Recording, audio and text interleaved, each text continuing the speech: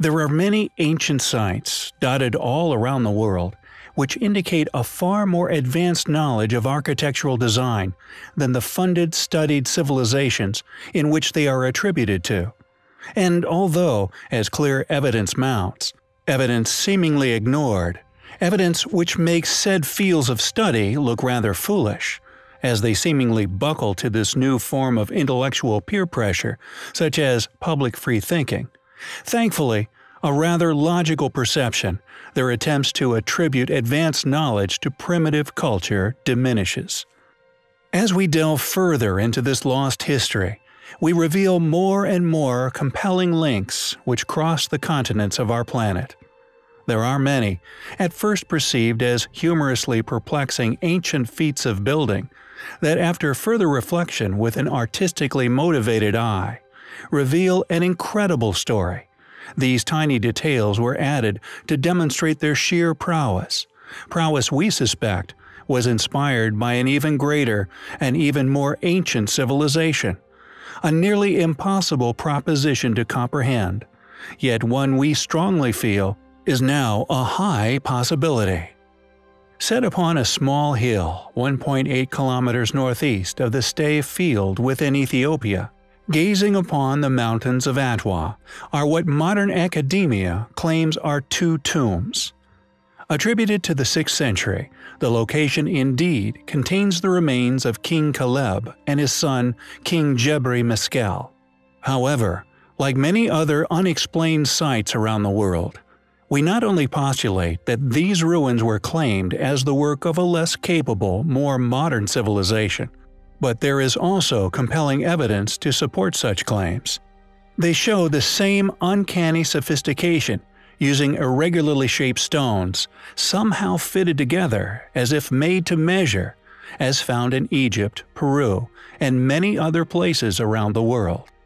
Constructed in a self-locking design, which has seemingly allowed them to survive the eons. Who built these incredible structures within Ethiopia? Were they, as the evidence suggests, the same people who were responsible for the pre-Incan ruins found within Peru? We find the evidence to suggest such, highly compelling.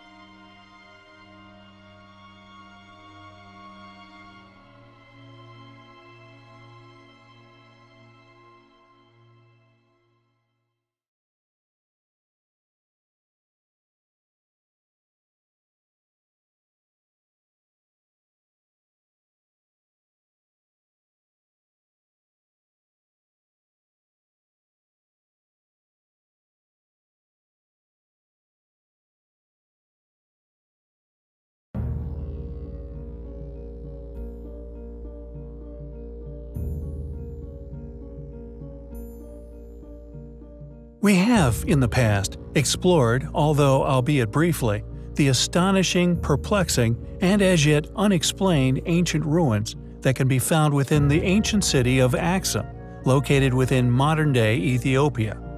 One of the main reasons we have repeatedly touched upon this exquisite site, a place located so far from the academically claimed civilizations, who some daring academics would even attempt to claim as the builders of such, its remarkably remote location alone could be seen as a smoking gun in regards to a conspiracy regarding the chronology of man. However, what we find even more incredible regarding this site, the fact that the site is renowned for its obelisks, often named in mainstream reports as the site of a singular obelisk of Axum, instead of the accurate plural, obelisks of Axum. A ruse mystery history suspects is due to the toppled obelisk. Not only are there many obelisks at the site, so sharing it online as merely the site of the quote, obelisk of Axum is not only inaccurate, but we feel clearly an attempt to stifle people's discovery of this toppled obelisk, which has been estimated to have weighed hundreds, possibly upwards of 1,000 tons in weight, once carved, transported, and erected at the site. Located in a place now known today as Axum City, it is located within the northern regions of Ethiopia, found within the northern Stele Park. Furthermore, the obelisks alone contain even more evidential features to indicate that these structures were not only built by a lost civilization, but the same civilization possibly responsible for the Great Pyramid's construction and many other ancient ruins throughout the world, for these perplexing false doors permeate the world's ancient foundations. Any ancient site which we come across during our explorations of antiquity, adorned with false doors, we know are extremely old ruins. False doors permeate nearly all ancient sites and ruins throughout the globe, and their true purpose for being remains a complete mystery. Additionally, if the fact that false doors indicative of the ancient pyramid builder's architectural signature and the toppled obelisk weighing hundreds of tons is not enough compounding evidence to convince you that the site was once the work of a lost civilization, the underground chambers at the site, actually created using polygonal masonry, should be the final nail in the investigative pursuit for all, thus directly connecting polygonal builders to architectural signatures found throughout the globe, most notably ancient Peru, even Giza, and the Great Pyramids. Who were these elusive builders? Obelisks are clearly indicative of an ancient Egyptian construction, yet regardless of the reality that this is a rarely shared factual lead, connecting Axum to the pyramid builders themselves, and indeed the makers of the false doors, and the additional polygonal masonry, is an incredibly interesting link. Due to previous research, we know particularly regarding the casing stones in Giza, the polygonal casing stones upon the pyramids were of a significantly younger age than the highly eroded sandstone pyramids. Yet here it is in the same build which displays false doors, a feature which does, in fact, date from the same era, a perplexing enigma to unravel. It is a mystery which we find highly compelling. At this present time within history in which we find ourselves, there still exists a smorgasbord of ancient, advanced ruins, which can be found all over the world. Inexplicable feats of ancient engineering, advanced as yet unexplained ruins, which we believe are to be found upon every continent of Earth, even including the now buried landmass of Antarctica. Many of these surviving relics remain unexplained due to currently academically claimed chronological timelines for the history of man.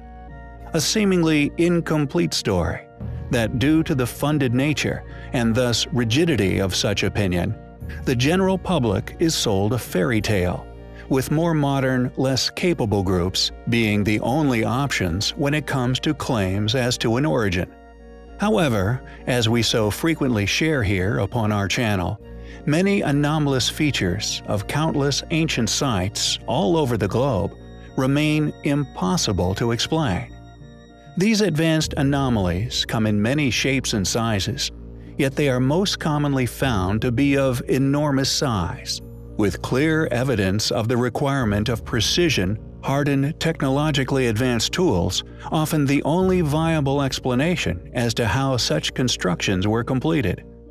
Tools and technologies which our more recent, well-studied ancestors did not have at their disposal, and thus were simply incapable of completing such feats regardless of what academia claims. One of the largest and indeed most intriguing examples of these ancient feats of stone building can be found at the ancient site of Axum within Ethiopia. Originally the capital of the Kingdom of Axum, this enigmatic place is currently understood to be one of the oldest continuously inhabited places in Africa.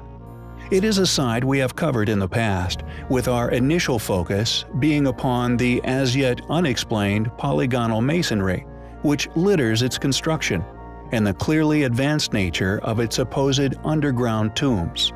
However, there is another area of significant interest at Axum, one which we seemingly overlooked during our initial research.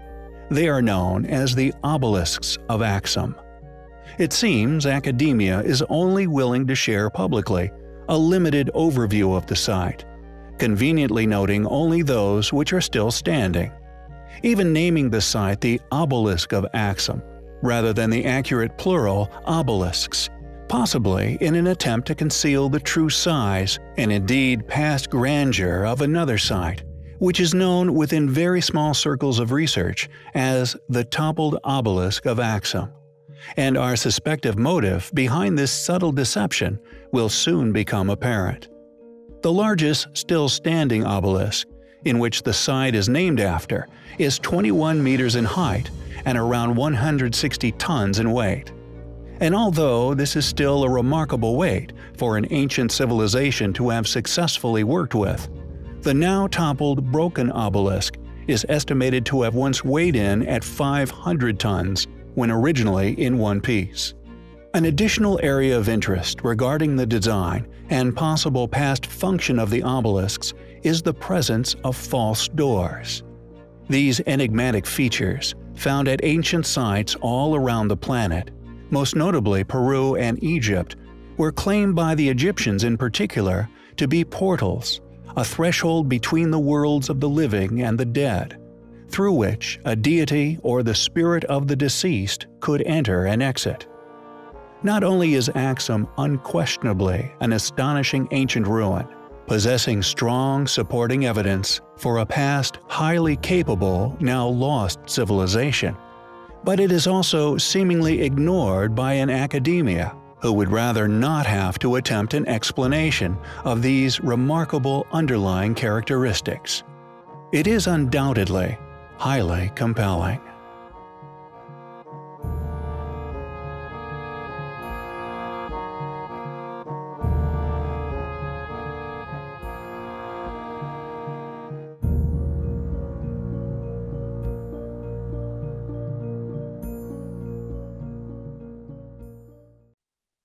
Within the country of Ethiopia, some seriously old megalithic ruins can be found, many of unknown age. For example, Tiya, located in the Sodo region of Ethiopia, an archaeological marvel, which is an UNESCO World Heritage Site, remarkable for its large stone pillars.